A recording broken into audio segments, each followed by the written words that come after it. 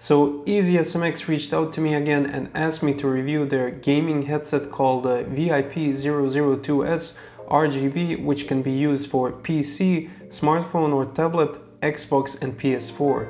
If you recently watched some of my previous videos, you will remember that I already reviewed a gamepad from Easy SMX, and I was quite impressed with the build quality and also functionality that it offered for that price point. If you're interested to take a look at that video, you can check it out here.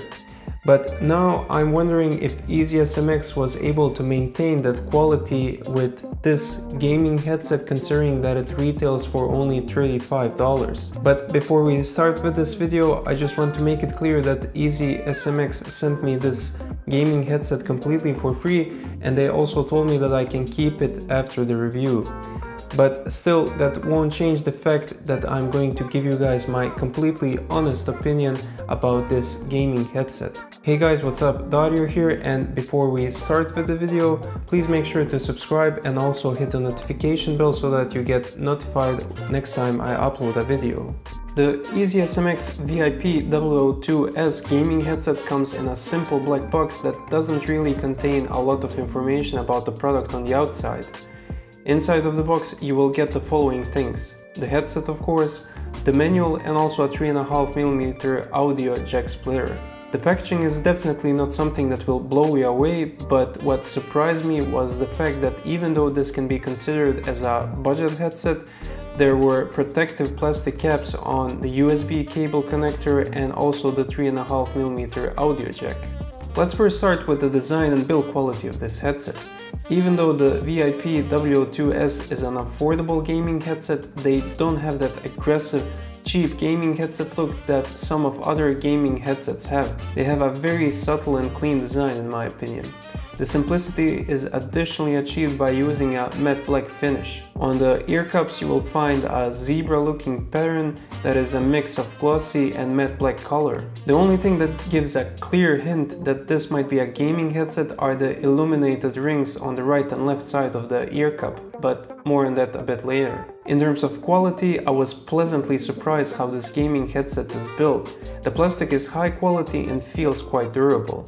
The headset feels very sturdy, which is probably achieved by using a full metal headband which is visible on the side of the headset. The ear and headband cushions are very soft to the touch, but it's difficult at this moment to tell when and how much are they going to wear out over time. The microphone is not detachable, but it's nicely hidden in the left ear cup. The mechanism used to pull down the mic feels very solid, and I highly doubt that it will break that easily with normal use. On the sides of the ear cups you will also find the turn dials for adjusting the headset volume and also the RGB patterns. Just like the rest of the headset, the dials feel solid and produce a nice clicking sound when you turn them. The cable is braided, and with its 2-meter length, it should be long enough for both using it on a PC or console. So from a build quality point of view, I'm highly confident that the majority of you will be very happy with the quality that the VIP002S will deliver. In terms of setup, the VIP002S is practically plug and play. The cool part about this headset is that the 3.5mm headphone jack has both an audio input and output pass-through, which makes it ideal if you want to use it on a laptop or a smartphone that only has a single 3.5mm port. If you need to separate the sound and mic, Easy SMX included this 3.5mm splitter. To get your RGB game going, all you have to do is connect the USB cable to your PC or console, and the VIP002S will start to show all of its RGB glory. The RGB rings on both sides of the headphones will start glowing, including the white microphone LED. Please note that the microphone LED has a fixed white color that can't be changed. An additional thing to bear in mind is that the USB cable on this gaming headset is purely used to power the RGB lights on this gaming headset and isn't used to transmit any form of sound. Operating the headset is also very simple. So the dial that you see on the left side is used to adjust the volume of the headset. Having a dedicated volume adjustment knob is something I highly appreciate, because then you don't need to fiddle around with your keyboard shortcuts to adjust the sound or even minimize the gain to increase or decrease the volume. Below the dial you will also find the mic mute and unmute button. When you press it once, the mic will mute, which will also clearly be indicated by the white mic LED that turns off. When you press it again, the LED will come on again, indicating that the mic is active. But the stupid part with the white microphone LED is that you actually can't see it, but still having a dedicated button to mute and unmute your microphone is a highly welcome feature. On the right ear cup you will find the RGB adjustment dial, which functions and feels exactly the same as the volume dial. By turning it all the way right, the RGB lights will start cycling, and that's practically it in terms of RGB light presets. If you start turning the dial left, you will be able to set fixed colors, like for example red, blue, purple, green, and etc.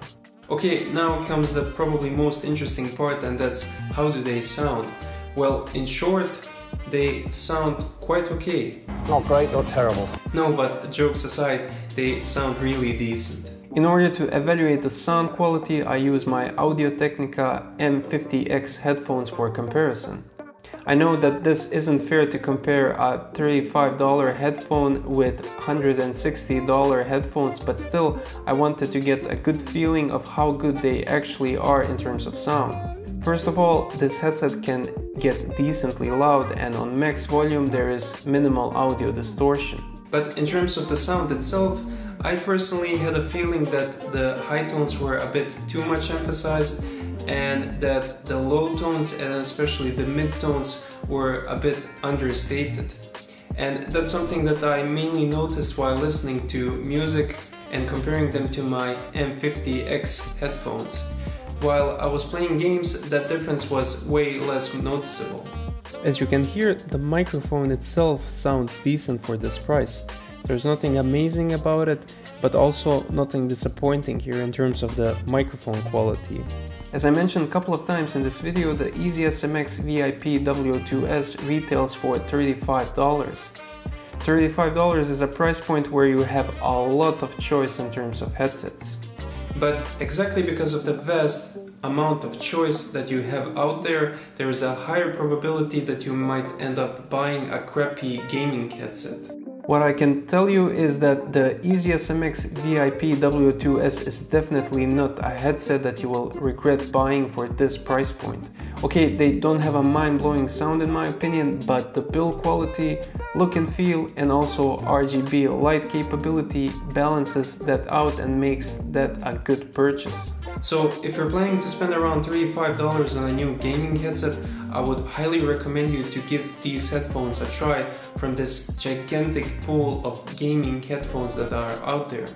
If you do decide to pick them up, I left my Amazon affiliate links in the video description below, and I would highly appreciate it if you use them, because it will help both me and my channel to grow.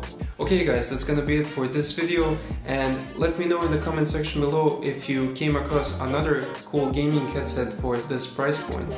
And if you like this video, give it a thumbs up, and also don't forget to subscribe. And as always, I will see you guys in the next video, so take care.